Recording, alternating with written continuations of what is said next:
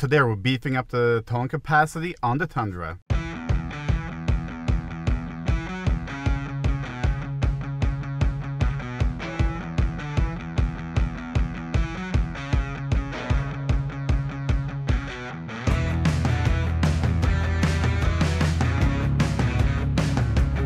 Welcome back, everyone. I hope you guys are all staying healthy and safe.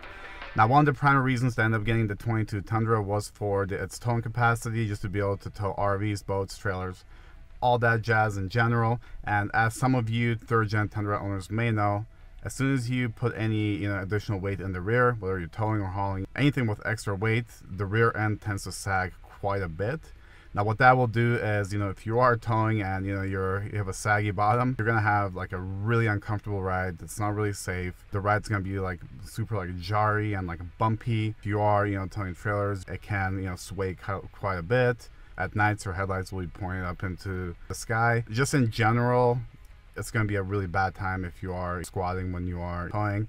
There is options of doing a weight distribution hitch. However, for me, what I decided to go with is rectify that problem by running this AirLift kit right here. Over the weekend, I towed with the Tundra. Now the trailer that I towed did have a tongue weight of approximately 945 pounds. It's just under 950 pounds. I'll actually put specs of it on the screen right now so you guys can see exactly what it was. What that did was it actually squatted the rear down by about 6 inches, which is very aggressive. I didn't even attempt to drive the truck with that because I knew it was just gonna be a really shitty ride. Instead, we leveled it out with these guys right here. So I installed the AirLift LoadLifter 5000 series airbag kit. Now this is not the ultimate, so it doesn't have the bump stop in here, which I really don't have a need for anyway. And I also paired it up with the WirelessONE air compressor kit with the easy mount. So I mean, this kit right here, 100% bolt on. It took me about an hour and a half to an hour 45 minutes to do the install with recording the video. So it's extremely simple. I was able to do it with like very basic, hand tools. So this can be done in anyone's garage like really quickly. Highly recommend this to anyone that's actually out there towing or hauling on a daily basis with your guys' Tundra. So whether it's a work truck or daily driver, highly recommend it. The WirelessONE kit, it is not the cheapest, but however, in my opinion, it's worth every penny just to be able to control your airbags on the go. Now we're gonna get into the install of both of these, but before we do that, just to give you guys some details. So like I said, I pulled a RV. It was a 2019 CrossRoads Zinger 328 SB, I believe. I'll throw all the details up on the screen. Now the specs on that trailer, I know a lot of guys out there will say, well, the truck is way too small to be pulling that trailer. You need you need a big old truck. The Tundra did really well with it. For us from Salt Lake, we pull it up through Parley's Canyon, through Park City, which is a fairly large I would say incline. No problem at all. Braking, all that jazz. The truck did really well. And on that note, even though in most scenarios the engine might be able to handle the payload and the towing capacity, generally the suspension and brakes is where you're really gonna hit huge roadblocks, and that's where something like this really comes into play. On the RV that I towed, now the specs on that thing, it is just over 36 feet long. It's like 36.5 feet long. Like I said, the tongue weight on it was about 950 pounds. I want to say it's like 940, so it's actually fairly heavy. With these guys aired up to about 89 to 90 psi, so almost maxed out. The truck was completely level, and surprisingly, even though these guys were at like 89, 90 psi, the ride was just, I mean, I don't want to say it was just like stock, but I would say just a little bit maybe harsher than stock, just a little bit, but not really noticeable. Having someone in the truck that hasn't been in a truck before, they would even never notice it. On the trailer itself, it's coming in just around like 8,000 pounds the way it was set up. Dry weight on that thing is like 76, 77 pounds. It is about 11.5 feet tall and like 8.5 feet wide. So overall, really large trailer RV, but the Tundra did perfect with it. And I would actually feel 100% comfortable, taking it on a really long, road trip as well. Not the short, like 150 miles that I did with it.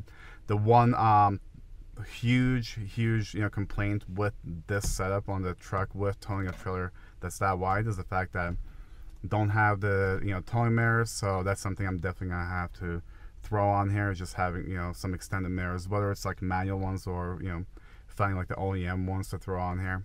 That's gonna be on the list for sure. Now, as far as overall with this kit, like I mentioned, for the price, if you guys are doing any sorts of towing, if you're doing any hauling on a daily basis, if it's a work truck, daily driver that you're towing on the weekends, highly recommend this.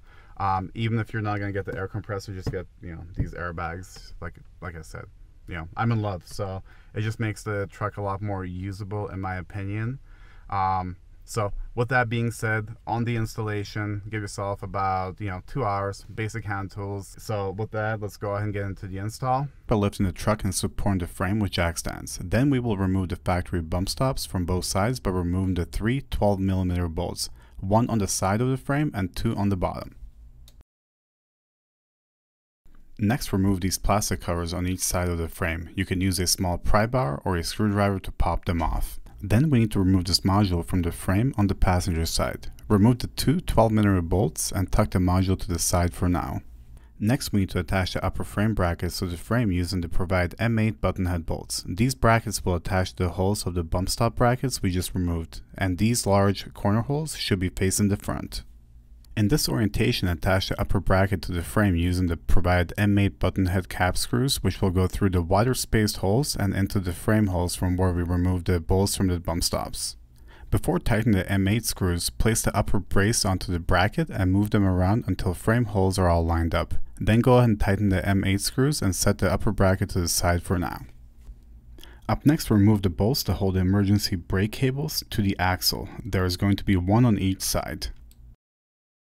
Next, we will assemble and prepare the air springs for installation. Start by installing the air fittings into the air spring by threading it on finger tight. Then finish tightening the fitting another 1.5 turns with a 1/2 inch wrench.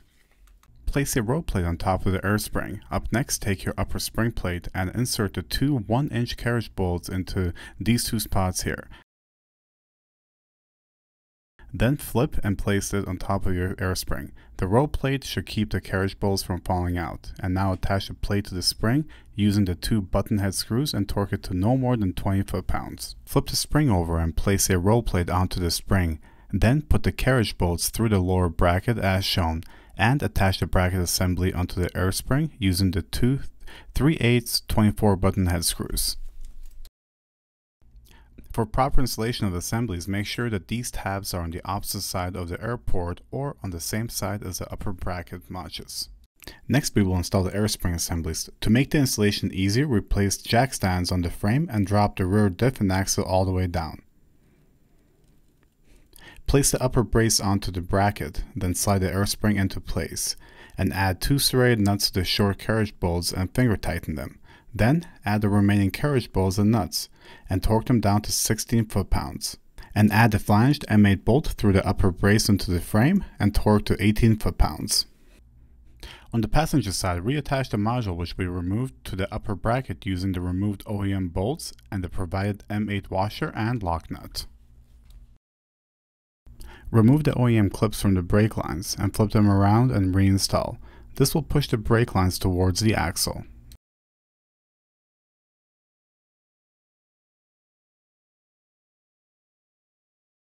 Next, complete the lower mounting. Slip the lower clamp bar over the long carriage bolts, install a flat washer and nylon lock nut, and tighten the nuts evenly so the clamp bar is level. Ensure that there is adequate clearance between the carriage bolts and the brake lines.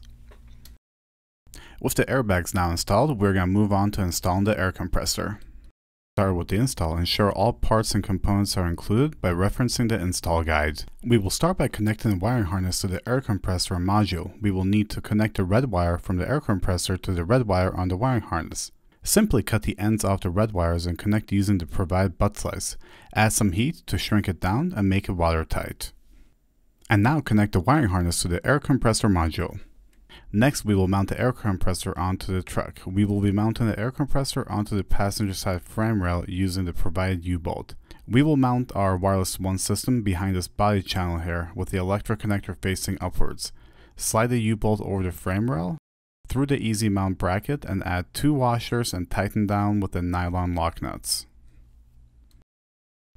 Now we need to connect the black ground wire to the frame rail. You can either drill into the rail and use the provided self-tapping screws, or in this case, if you mount your compressor in this location, there is an open tapped bolt hole on the frame rail which we can use.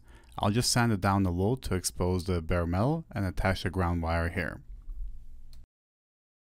Next, assemble the compressor inlet filter by twisting on the fitting. We'll keep this finger tight. In the future, to change out the filter, which are provided, use a small screwdriver to pop the cap off to gain access to the filter media. And now slide the provided air line over the fitting on the filter housing. Next, attach the filter housing in a relatively clean and dry location. For us, we're using the tree clip on the housing and attaching it to one of the holes on the body mount here. Then using a sharp razor or hose cutter, cut the air line to size and attach it to the air compressor. Now we're going to connect the air lines to the airbags and compressor. We will start by running an air line from the passenger side to the driver's side under the bed. We use this channel as a guide, then route the line towards the airbag and slide it into the top.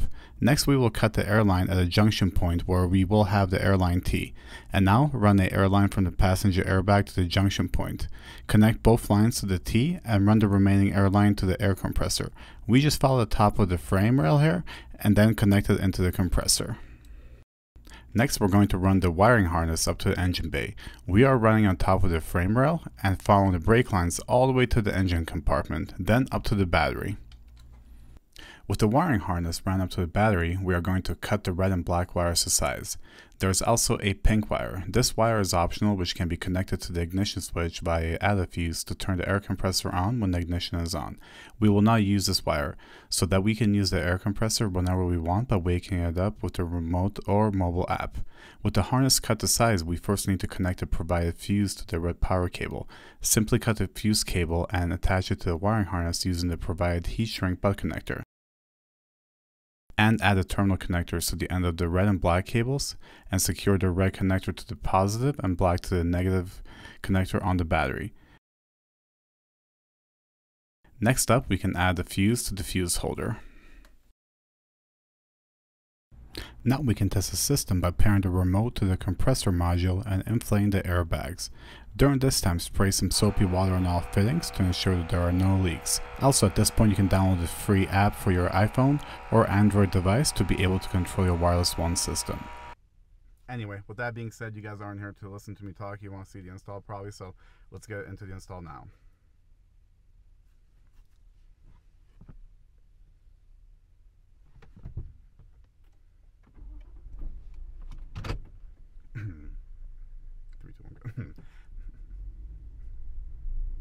And there we have it for the install. Bye-bye. And as I mentioned, 100% bolt-on installation with this kit, which was really, really awesome. You know, the location where I found, you know, on the frame rails and everything to mount like the ground wire. So, I mean, it was just like, it's perfect. It looks great. So we'll see how it holds up. You know, like I said, so far it's done really, really well. I will be doing a lot of towing with this truck, and one thing I do want to say, as far as, you know, yes, I am towing a, you know, fairly large trailer with this.